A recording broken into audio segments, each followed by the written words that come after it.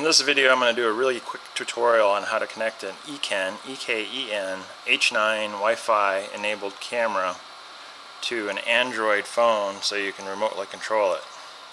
So the first thing you want to do is you want to go to the Play Store and download this Easy iCam app. It's Easy iCam.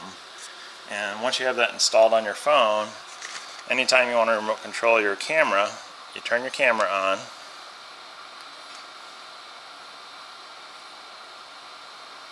And there's this little red button on the side that's a down arrow. You click it again, and it says waiting for Wi-Fi connection. And what that's doing is it's actually enabling a Wi-Fi access point from your camera.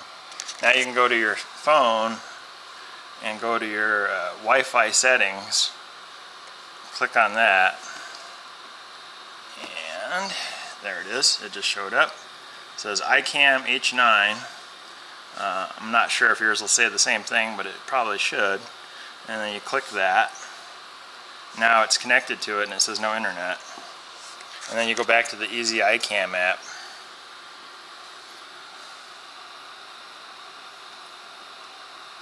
And then click on the connected camera.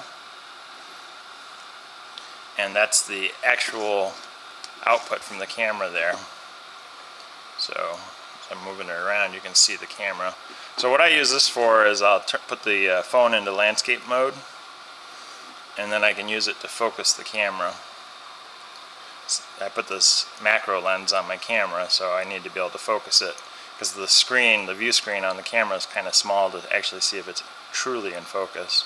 But anyways, I hope this video helped you to set up your EKEN Wi-Fi connection for your Android phone. And if it did, and you liked the video, please like it and subscribe if you haven't. Thanks for watching.